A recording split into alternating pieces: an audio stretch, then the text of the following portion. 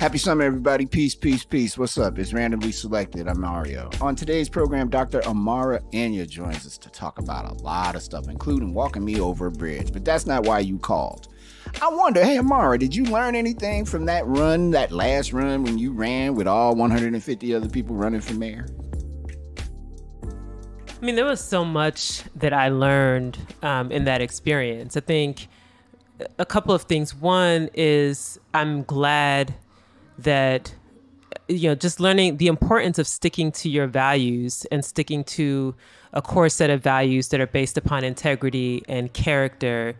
Because when you go through that kind of endeavor, someone like me or a candidate like myself will get it from all sides. Mm-hmm. One, I did not come with the pedigree of what someone involved in politics in Chicago would have. So I was not backed by a machine. I didn't have a lot of money. I live on the west side of Chicago. I was not wealthy in terms of the financial sense, and was not politically connected to a machine of any sort. Mm-hmm. And so when a decision to run for mayor without having those so-called qualifications means that you're going to face incredible opposition.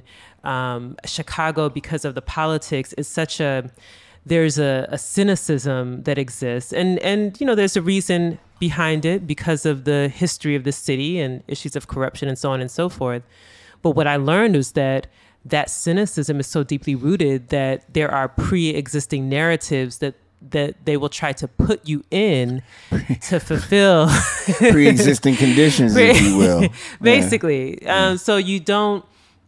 So it's really important, one, to know who you are before you get into any kind of endeavor like this. And that's something that I'm glad and thankful really for my parents for instilling a strong sense of self, but also to not cave into the messiness and the dirtiness and the darkness of politics. I mean, there were so many times where I could justifiably have gone in, both during the campaign and after. The things that I know, I could be like Kwame Brown, like Kwame Brown, and just because of the things that I know that folks don't even know how much I know, and could justifiably have put people on blast and lashed out. But it's about having good character and integrity and sticking to those values and not caving into mudslinging or all of those negative things. And so coming out of it, I was glad, looking back, whether I'm sitting in the seat or not, that I did not compromise my values or integrity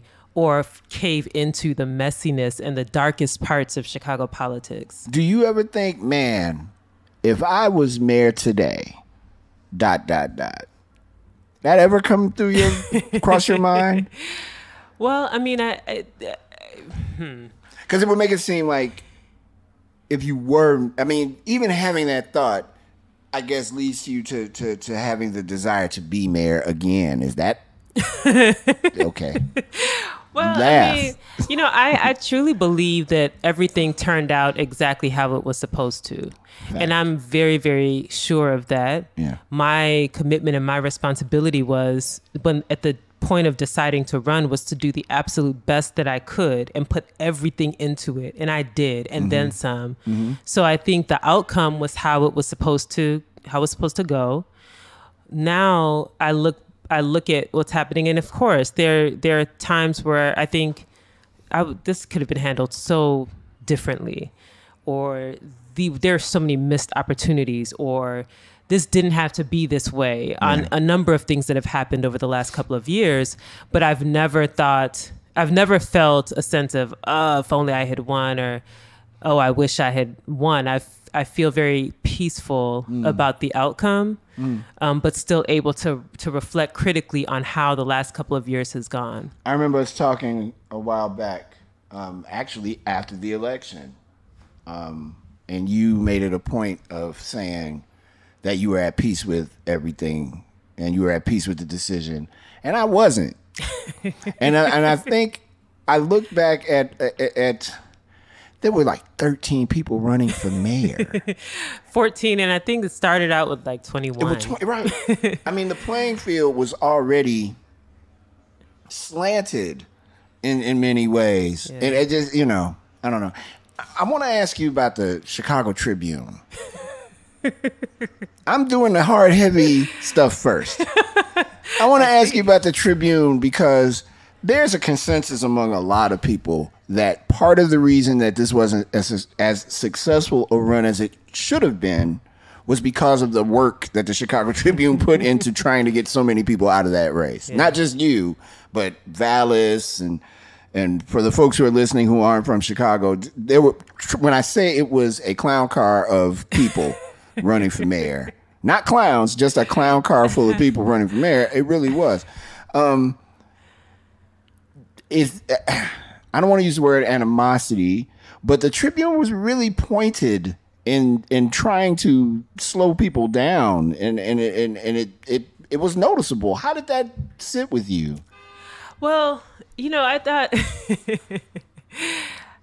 that, I can say it now. It was actually laughable at times. I would just actually laugh to myself because it was so over the top. It just was bizarre. So we already know that the media, like I have a journalism background, so I kind of know how it goes. But I think, Chicago, the media, I was very underwhelmed and unimpressed, frankly, by the type of coverage. And so I talked earlier about how there are these pre-existing narratives that they kind of just backfill. Yeah. And that was sort of what it seemed like. You have to have the corrupt one. Someone has to be doing something shady. Then you have to have the And so when you actually read the articles, especially the ones related to myself, I just kind of laughed. And it was like, who are they even talking about? I mean, there was absolutely no effort to really objectively report on things. It was very, there were even instances where it felt juvenile. Like, are you actually professionals doing a job? And also this question of the representation in media, because some of the independent outlets and some of the Black media outlets, you could actually see that they were trying to humanize and get to the characters and the personalities of the candidates. Whereas when you looked at mainstream media, Tribune included, it was kind of unimpressive. It was the usual Chicago politics narratives that they already had lined up, and all they did was try to find information that would reinforce the narrative. Yeah. So while I definitely took some hits in the press, and obviously it's never fun, but I knew enough I didn't take it personally, but also I just kind of laugh to myself sometimes. I read the articles and like, you all are really just not really good at what you're doing.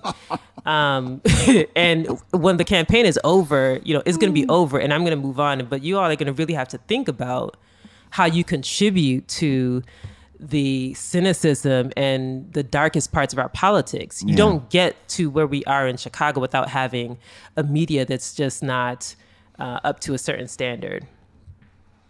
Why are we in this city? Your observation of Chicago is pretty keen. Why are we where we are right now with violence and particularly violence against children being caught in the middle of a real or perceived turf war right now? Why isn't there something that can be done?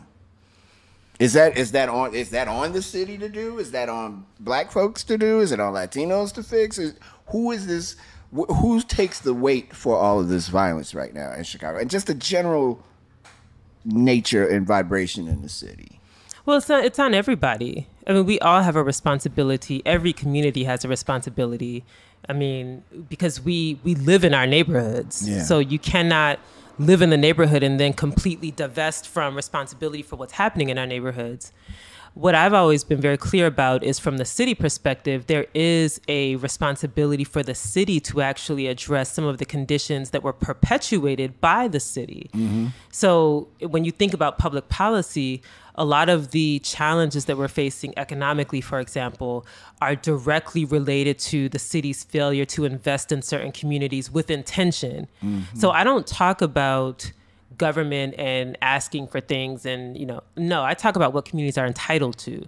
I talk about if you look at Black neighborhoods, what they're entitled to. So this isn't about asking for extra or handouts. It's about there are certain areas of the city that have gotten the largesse of this city's wealth. And then there are other communities that have been intentionally deprived of that largesse. And so that's a responsibility on the city, and it's related to economic investment, it's related to education, it's related to housing access, it's related to environmental injustices. Those are decisions that come straight out of the administration, out of City Hall. So the responsibility is there. Yes, there's responsibility on the part of the community, but the city is also, there's some responsibilities there that we have to continuously call out if we're going to materially change the conditions of people's lives. Welcome back, everybody, to Randomly Selected. I hope you didn't leave. You need to hang out through this whole episode. We're talking to a Dr. Amara Enyia. Dr. Enyia walked your boy across a bridge. Not a theoretical bridge, an actual bridge, the Michigan Avenue Bridge here in Chicago. And only a person with an enlightened spirit would do that. Hey, I wonder how she reached this level of enlightenment. Let's find out. So, okay, I got to do it, but you just jump in whenever. Of course. So a few years back, a good friend of you and I, and most folks, Justin Kaufman, the man, was hosting a show on WGN Radio. You and I were regulars on the show. You're my radio wife, for those that don't know. And it was time to leave. And you go, it was his last show on GN. Yep. And you go, you know what? It's a nice night. Let's walk across the bridge. Now, another fact about me you don't know, I'm afraid of walking across bridges. I'm like horrified. Deathly afraid. It's not even funny. And she goes, we're going to walk across. And I looked at her. I'm like, you crazy? I'm not walking across that bridge. Michigan Avenue Bridge. Everyone walks across the Michigan. It's not a big deal. It is a big deal. She walked me across the bridge. We walked across together. So I held his hand. It was like a vice grip on my hand, but so I was able to withstand the agony until we were able to let's just be clear, though. Your definition of agony is my definition of survival. It was really important that I saved my life. Oh, my goodness. I was not going to let anything happen to you. And I told you that at that time. Yes, you did. And you know what made it easy is that you turned on your Amara on me. Your voice got all low and you started looking at me in my eyes. I can't even look at you in the face. And I was like, this is not going to end well. And you got me across the bridge. Yes. And it was successful. And it was a wonderful, peaceful evening. And you conquered a fear. And that's what counts. Yeah, but still don't walk across that bridge. We'll see. Oh, no. If it's a cab available, I'm taking it. The thing I think people like about you the most, once they get to know you, is that you have a spirit that is very much, we use the word informed around here a lot, informed by your enlightenment. Where did that come from? The spirit of the Enlightenment. Either or. I don't know. I mean, I think I've always been a very observant. So I'm actually much more of an insular type of I just like to be back in the cut observing things. I've always been that way. Yeah. So I've never been, out there, extroverted, but just very,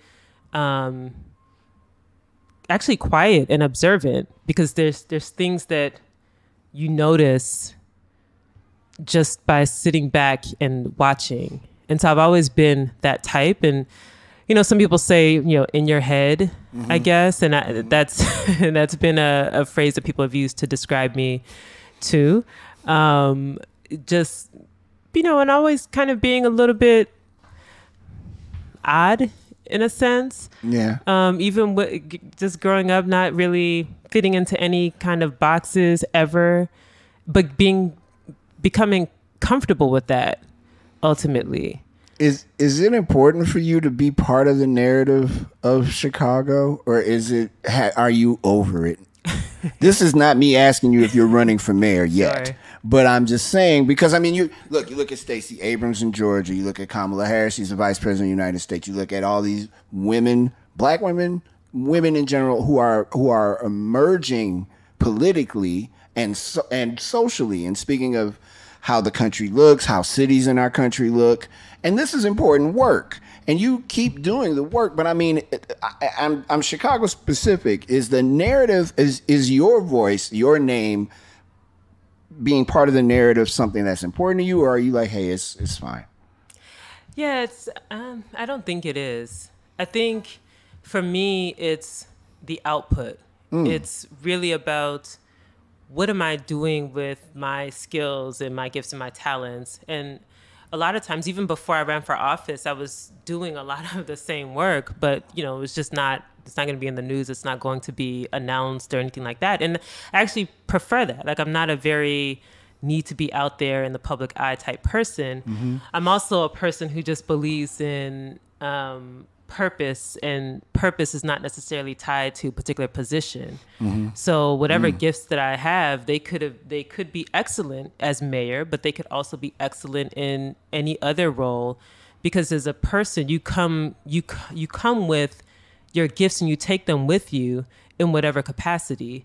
And so I've never been the type of woman that's wanted to be an elected official.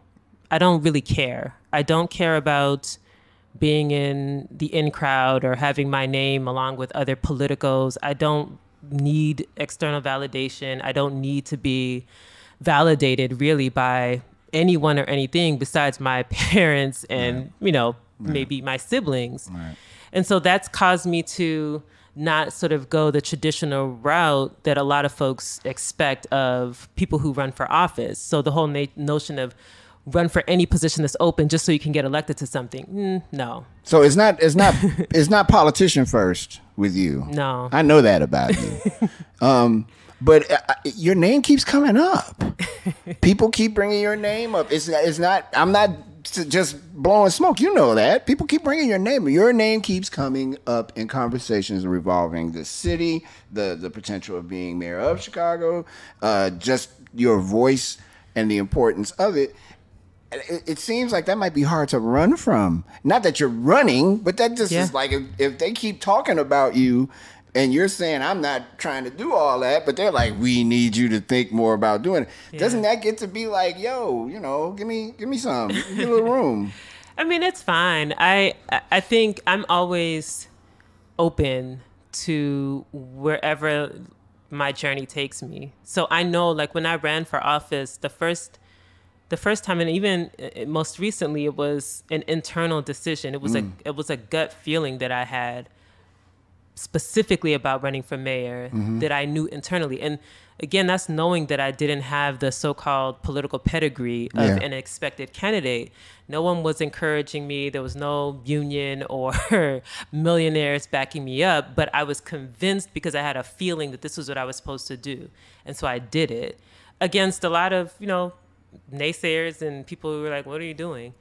And so even as my name may come up in a lot of conversations, that's not to say that I'm, running away, but it's to say that same process of internally knowing what my next moves are going to be. And it's not driven by any external opinions or any what other people's thoughts about how I should navigate, because I've never operated that way. Right. So to the extent that I can still be effective and impactful, I'm going to do whatever I can. And if I get that sense, that conviction that it's politics again, or it's running for mayor or whatever, then I will do it. But knowing that it was an internal conviction means that I'm going to be able to do it to the fullest extent. Just like the last election, I left everything literally and then some on the table in that election, and I can walk away from it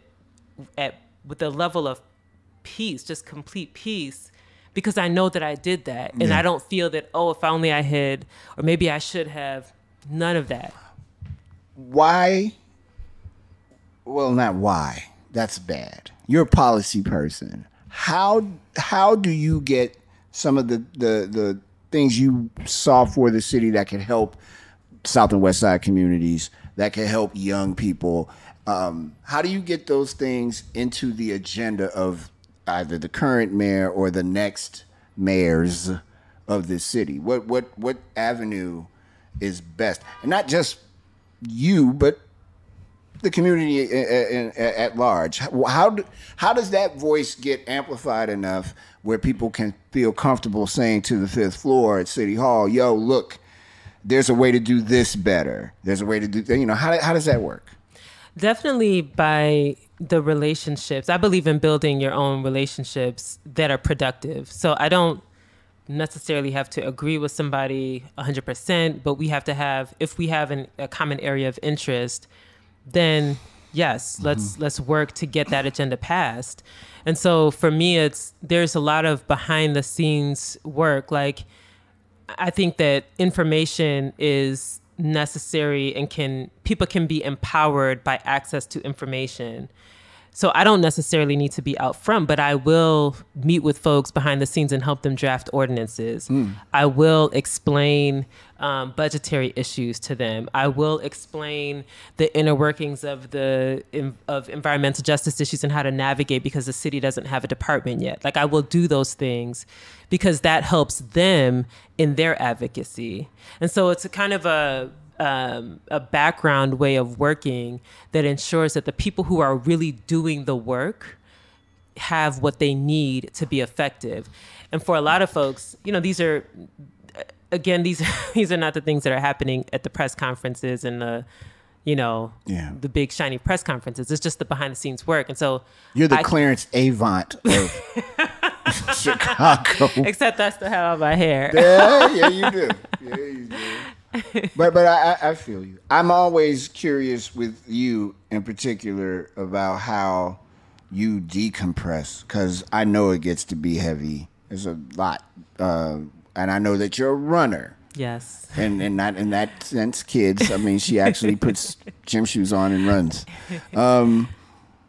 Have you been to the Chicago Marathon? Yeah. Oh, yeah. I'm sorry. You say like, come on, boy. Yeah, I've been in the doggone marathon. I don't run anywhere, so I don't know. Running ain't my forte. Yeah. You're pretty good at it. You are really kind of crazy though, because you don't run like a distance. You run like states. No, I don't really run states. Yeah, you do. Yes, you do. I know you do. Stop playing. No, I definitely run. I did my first marathon, Chicago Marathon, back in 2008. Oh, well, excuse me, professional. What am I talking about? I had to do better research. I didn't know that. No. I mean, it was sort of the beginning of doing like endurance sports and stuff like that. I mean, you're good at it though, Well, I would say I'm consistent. So I'm not winning anybody's marathon. But I for sure will finish, and I will, I'll finish it by any means necessary. Right. And that's how I treat all my endurance events. Like, I do biking. I'm actually a pretty avid, in fact, I probably bike more than I run. Silver Room, the Silver Room. Everybody loves the Silver Room. 1506 East 53rd Street in Chicago, Illinois, right on Harper Avenue here in Hyde Park. And if you're outside of the Chicago area, you can go to thesilverroom.com. Apparel, jewelry, music, live performances that you can see online, talkbacks with authors, designers, all kinds of stuff happens at the Silver Room, man. By the way, if you come into the Silver Room, masks are not required. However, they are heavily suggested. Wear your mask. Also, take care of yourselves while you're out here, especially if you're coming into the Silver Room, because we want you healthy and happy for all these cool events that are popping up in our store. The Silver Room, the Silver Room. Everybody loves the Silver Room. So I went to U of I, Urbana, Champaign. Look at you. Here we go now. Here we go, God. All the coolest people went to U of I, Urbana, Champaign. Hang in there, listeners. It happens every now and then. For the record. It's either Whitney Young or U of I. Well, you went to Whitney Young too, didn't you? I certainly did not. Okay, good for you. I don't go back to high school because high school. Yeah, I got you. I go back to undergrad. I did go to U of I.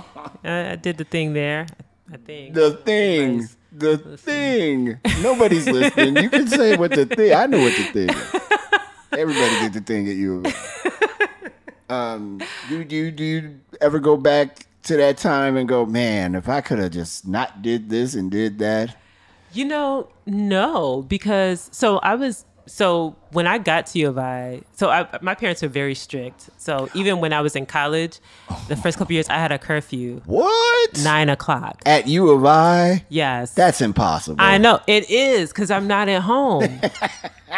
How did they manage this? I don't know, but sometimes see the guilt, like you just don't want to disappoint. Oh. But I also, I had a good time freshman year, but I did so well academically that I was able to. It was good. It was a good balance because I had been, studying and everything for the first 12 years of life. And then when I got to U of I was like, what's all this going on? Mm-hmm. Man, it was off the chain. You're funny. I can only imagine a young Amara Enyia down in Champaign-Urbana just wearing the world out down there. I was kind of a troublemaker. I think I didn't realize, well, not in the bad way, depending on who you ask, but a lot of the stuff that I'm doing now, I was kind of, stirring stuff up on campus as well. This path has been laid for you for a long time. Yeah, but I didn't notice it at the time. Yeah. And I was doing so much kicking it that, See, here we go. Kicking it, huh? I don't have to imagine that. I've kicked it with you on several occasions. Yes, but I still graduated with a stellar academic record and went on to do other things. So with all that's been going on with our current Mayor Lori Lightfoot, and the people in the city, the COVID restrictions, you're open again, you're closed again, you're open again, and how the city's being ran, I asked Dr. Enyia, what does Chicago look like to her? Not just during this administration, but past administrations. Oh, wait, maybe you run again? She ain't running again. Or is she running again? Before we wrap this up, sure. To ask you what the future holds for you would be kind of, that's not the question. I think a better question is, what do you see in the future? Not just for yourself, but for the city. What do you think Chicago looks like past this administration into the next 4 or 8 years?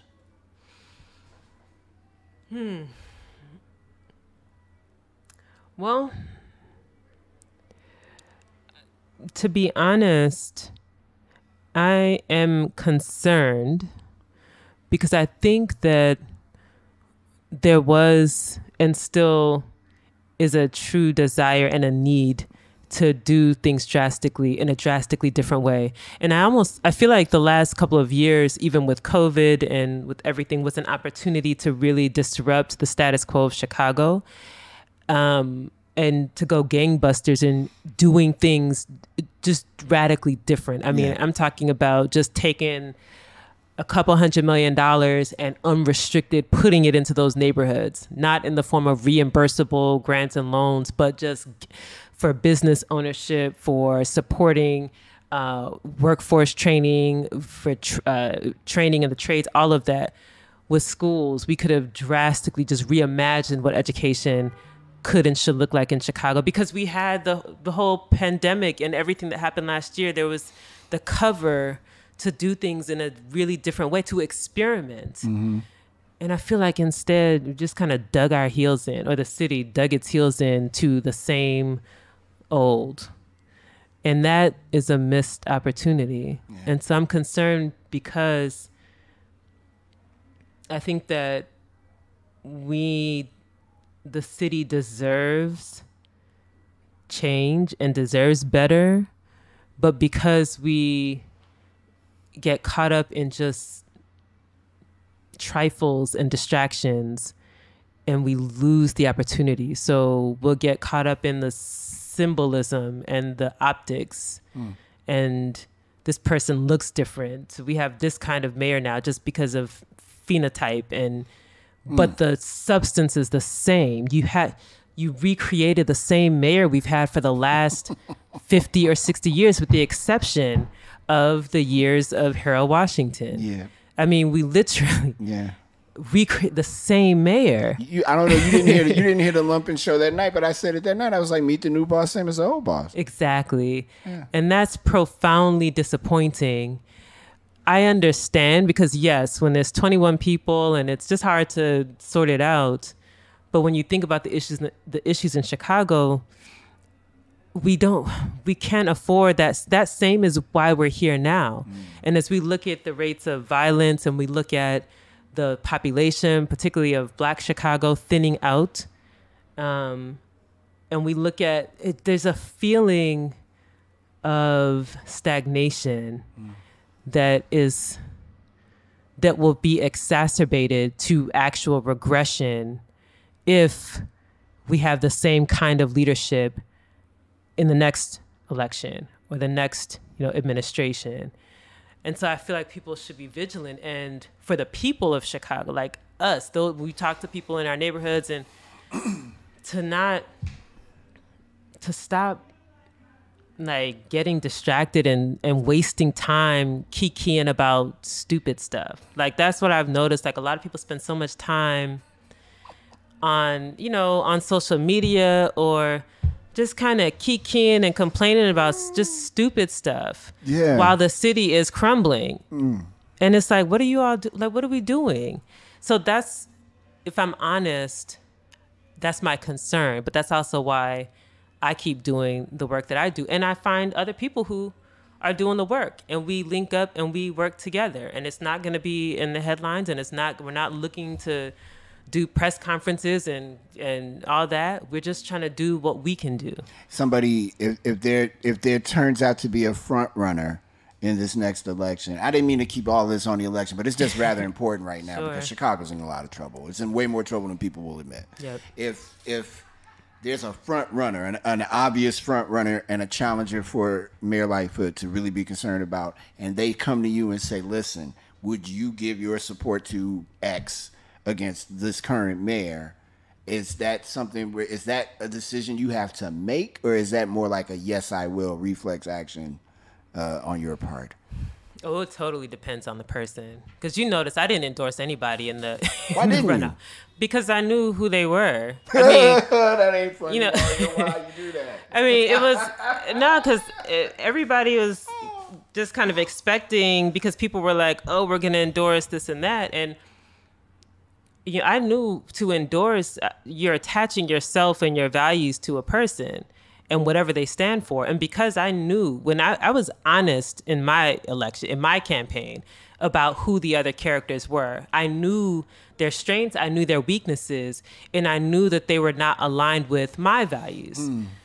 And so for that reason, I just could not stomach the thought of just endorsing someone for what? Just to have endorsed. Like, I don't play into the way politics is supposed to happen. Everyone just expects you're going to endorse this person. And then, no, I'm going to do what speaks to me.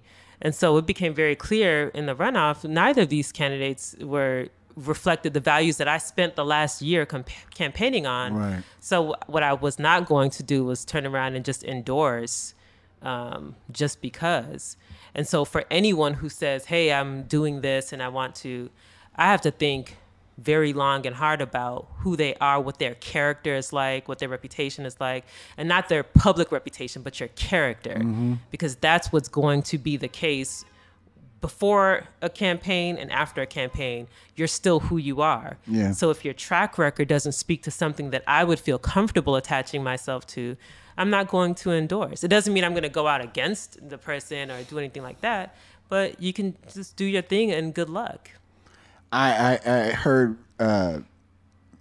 President Preckwinkle say recently, very recently in fact, that she would never run for mayor again because of the toll it took on her family. I look at the current mayor of Chicago and I have serious doubt, and it's just Mario doubt, but I have serious doubt that Mayor Lightfoot is going to run again. Although all signs point that she is, something in me is saying she may just be like, I'm good. I don't need to do this. Here we are, randomly selected, episode 9. 9 is a very important number in numerology. Yes, it is. You have the opportunity right now. Are you running for mayor of the city of Chicago in the next election or the election after? And do you need a vice mayor? Because I'm free on weekends. You know, you would have to be in any administration that I was a part That's of. just Mark. why Randomly Selected is the best podcast ever. Yes, that's right. I would be. What would be my job? But I mean, you would have your pick. I mean, where do you want to fit in? Okay, I mean, then I want Streets and Sand because that's one of them city jobs. Oh, I want a city job. Are you kidding me? I learned a long time ago. My uncle used to be in charge of the streets and sanitation. Oh, yeah? Many years ago. Yeah, and he would always just kind of look at me. I'm sorry, not my uncle, my cousin. He would just kind of look at me and be like, "Boy, get you a city job." I'm like, "Yes, sir. No way I'm going to be a garbage man." He's like, "No, it's a sanitation worker." Yes. I'm like, "Oh, it sounds different, but it smells like garbage." He's Well, like, it pays well. so you either give me that, or yeah, it does. Or I will do. I couldn't be your press secretary because I would be fired 6 seconds after you hire me. That would be bad. You know, maybe we should put that It'd up. be To, refreshing. it would be all 4-letter words. The worst press secretary in the history of Chicago. I think I'd like to be. Actually, you know what I would like to do? I would like to be in charge of education, not the board of education, but like a czar. Okay. Because I would definitely go to Springfield and be like, listen, in order for this to work, we need to have an elected school board. Nothing else is going to work. It has failed since Harold Washington. Yes. In every way. But I would appreciate this. So go ahead and say you're running. Well, I mean, who knows the future? And I am That not sounds so like you said to me many years ago. Well, yeah. I mean, I believe that, though. I don't do a lot of future planning. And not even in my life. I don't. Because doesn't exist. We just have right here, right now. So I don't know what a year, 2 years, 5 years. I'm just gonna go with the flow. You already know if you do decide again. You thought Chance and Ye was on your team then. Oh, good Lord! It's ironic. They were probably the most accurate predictors of who should have won. They were in the mix. Two Chicago rappers. To say the least. I love it. They were in the mix. I'm a big fan. I appreciate you. I'm glad that you agreed to do this. It means a lot. It means a lot to the show. It means a lot to me that you're still as cool as you were that day in 2014 when you allowed me to come off that stage at a very good block party that I was having personally, and to stop and talk to you. It's always been good. It's always good to have my radio wife on in front of a mic or on a phone or something. I appreciate you so much. Thanks for being on Randomly Selected. Thank you for having me. It's always a pleasure. You're the best. No bridges in Hyde Park. You safe. Yeah, for now. Your hand is safe anyway. You ain't got to worry about me grabbing it. I think it's recovered by now. I was very embarrassed by that. Thank you. Thank you. Thanks for listening. Dr. Enyia, thank you so much. Truly appreciate you. And thanks for letting me hurt your hand. You're the best. It's 9 episodes. This is the 9th. The next episode, clearly, if you know your math, it's 10. 10 episodes, 6 months of doing this through COVID, out of COVID. Man, it's been fun.